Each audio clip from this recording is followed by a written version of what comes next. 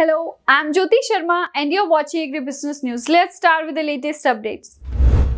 APEDA has chosen to market and brand organic foods from Ladakh in order to increase agriculture exports and farmers' income. The endeavour will be carried out in collaboration with Union Territory officials as well as the Defence Institute of High Altitude Research. APEDA will give technical help to stakeholders like businesses, bureaucrats and farmers in the areas of stakeholder capacity building, branding and marketing of Ladakhi product and transforming Ladakh into organic region.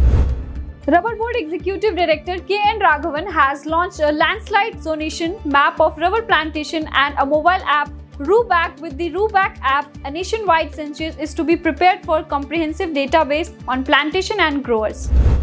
Sygenta Innovation Challenges will be organized by Rethink Events Limited on 27 July 2021. This webinar will provide insights about the challenge, focus and Sygenta's innovation strategies, including its work with startup. This webinar will be mainly focused on the biological inputs and seed technologies for sustainable and regenerative agriculture to improve the productivity of farmlands for people and the planet. The Innovation Challenge winner will be receive coaching session with relevant senior leaders at Sygenta and technologies guidance support based on the innovators' needs. Indian Finance Minister has rejected the demand to remove the 10% import duty on cotton. The Cotton Textile Export Promotion Council has appealed to the Union Textile Minister Piyush Goyal to remove the custom duty on cotton, as it's mainly the extra long staple branded cotton and contamination-free cotton that are imported. The government refused to accept their demand, saying that enough incentives are in place for their garments industries under various schemes. Filipino farmers will become the first in the world to be able to cultivate a variety of rice enriched with nutrients to help reduce childhood malnutrition after receiving the green light from regulators. Dr. Jean Belle, Director General of IRRI, a CGIAR research center, said this milestone put the Philippines at the global forefront in leveraging agriculture research to address the issue of malnutrition and related health impacts in a safe and sustainable way.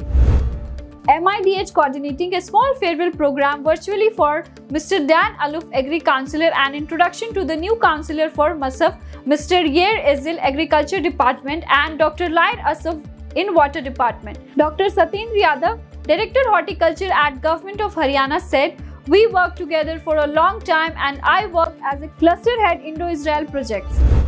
A collaborative online training program is organized by ICAR, IIHR Bangalore and National Center for Management of Agriculture Extension Hyderabad on the topic Extension for Horticulture Technologies from 27 to 29 July 2021.